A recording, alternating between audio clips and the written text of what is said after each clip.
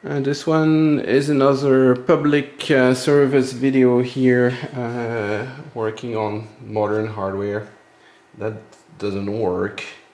It's a fairly recent bead spill, and it works when it's plugged in, kind of, sort of, sometimes. Well, it worked when it was plugged in, and it wouldn't charge. And I tried the reset, so you press the B and the power button for 10 seconds.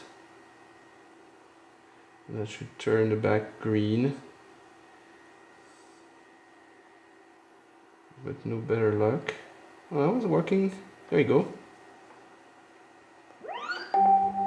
Okay, so it works, but it won't charge.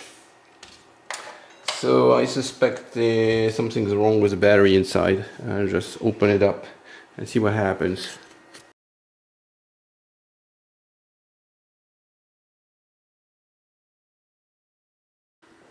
So to open it up, you have to remove the bottom rubber, and there are a whole bunch of screws here. So that should be relatively easy.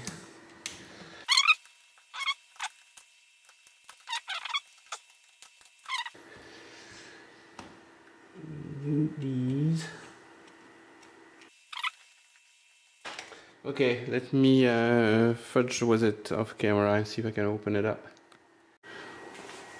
So it seems that I have found a way. Just pry this thing off, and okay, so touch on the other side.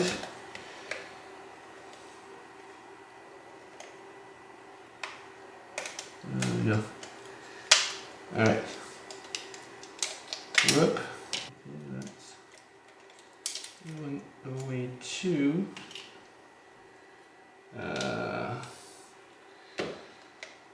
Modern chintzy hardware.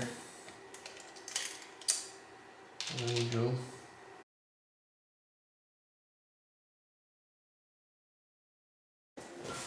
Okay, found that the attachment point is right here, so you have to pry it off right at the end. Let's see if I can do the same on the other end. How's this one done? Let's see this way.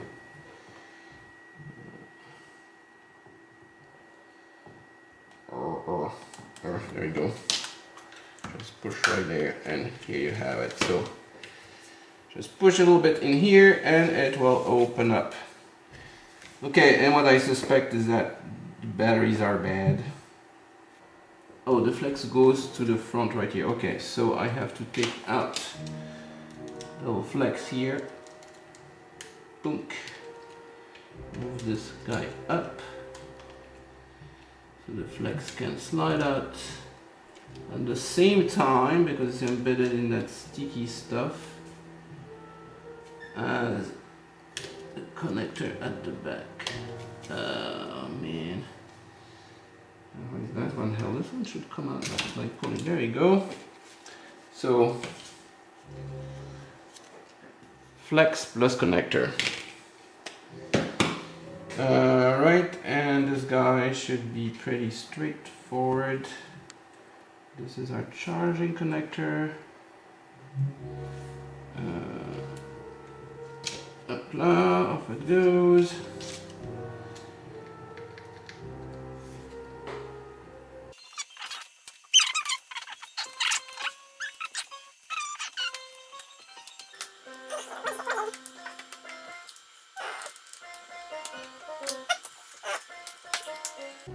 Come out of your... Oh, there's flex in there. Yo. There's this darn flex at the bottom, which goes... What does it do? Oh, it's the antenna. This thing is falling apart. There you go. Antenna unglued. Success. says. So the battery comes apart as one unit. I could have tested it on board just from the connector. And it's a 7.4 volt, 1050 milliamp hour.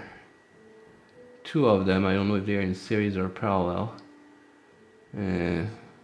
It's weird that both would go bad at the same time, so I'm wondering if the charger circuit is bad or what.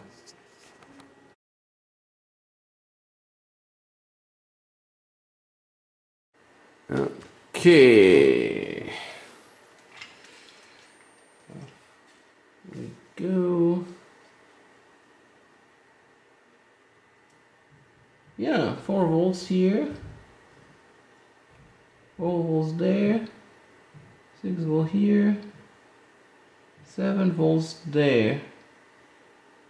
So it is charging, just trying to charge every one of them. And it's the first one is, the first element's not good. So there's a bad element.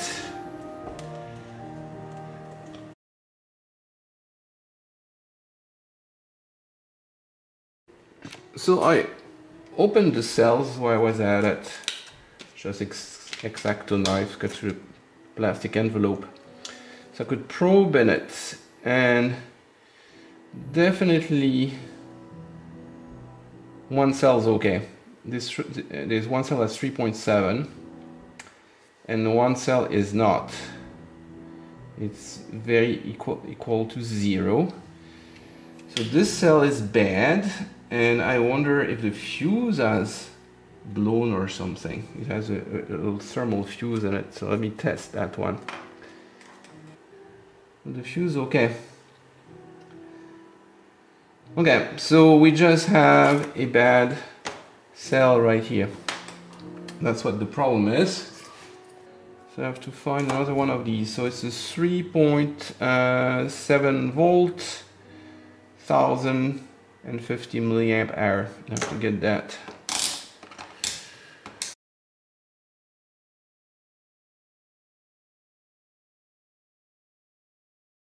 So I went on Amazon and ordered a replacement batteries. Actually, you cannot order just one cell.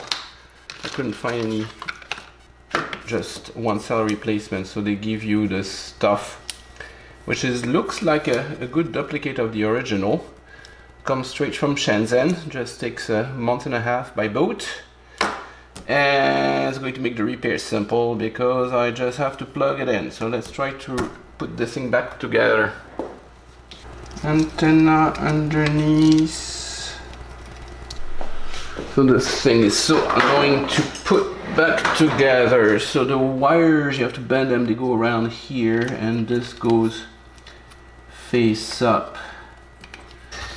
Okay, go in your holes, you darn connector. There we go. I need the USB connector to be back. Okay, so once you have that, then you can do the antenna. And once you have that, you can put the little foam thingy. Okay, so wire management is kind of painful. There's not much space, but the wires come out on the side and go around the little pillar, and then it's so long I forgot how I took it apart. Oh, great. Then you use the screws with the little integrated washers.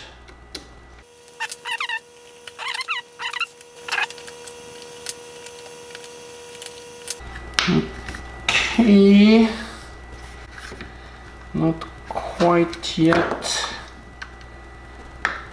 Alright, this needs to get in. Okay, this clicks. Oh, it turned on! Yay! I can see LED. Alright. Alright, can I try it off? There you go. Alright, so I think chances that this is repaired if I don't mess up and put it all back together are pretty good. And now I can use the weird shaped little wedgy thingies. Okay, so and then I have this and that to reattach. Okay, after a review of the original dismantling video, this gets secured by those two screws, the medium long one, and you go in here.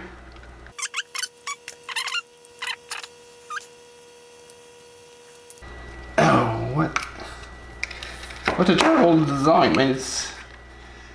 The design is beautiful, but man, for assembly, the Foxconn people must be very unhappy about this. It's very awkward. Alright, so that reconnects right here. So okay, the last hurdle here is the flex connector, and to get those to work you have to raise this little guy or that will never work. And now I have to... Wow, where's my good HP stuff that's so easy to put together? I have to attach those two connectors at the same time. Because I have to get them both at the same time in their little miniature. So the plug in the back is easy, and then the flex is going to fight me to... Now during that time that thing goes away.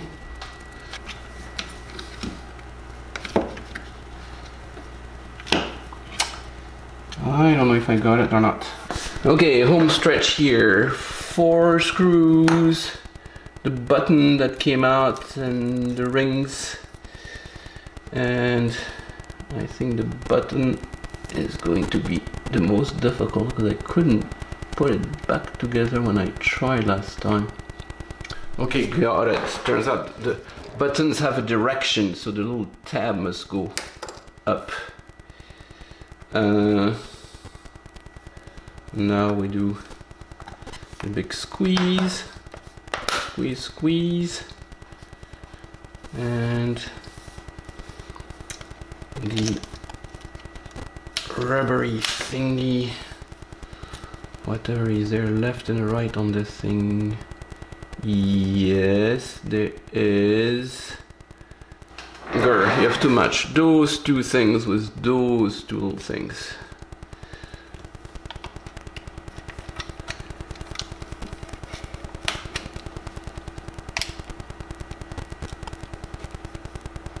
Clicks right in. So it's a very tight attachment and very tight reassembly, and the rubber gets in the way. So do yourself a favor, put a rubber band around it. And this only goes one way in. You have to start with the 2 rubbery buttons. Then the next step is the button at the back. Like this one, make sure it's free. It's kind of. And then you have to stretch it over the Beats button in the front. And maybe I've done it right. So I think I am almost there. And let me charge it for a little while and see what we have.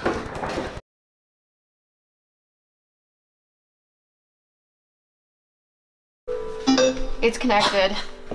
Works. Try the It works. Do the volume buttons work? This is the one I'm more worried about. I'm not your father. It does? And what does the B button do? Oh, I don't know. Nobody knows. Okay. So that's repaired. Or so, whatever. I don't know. There you go. Yes. You have it back.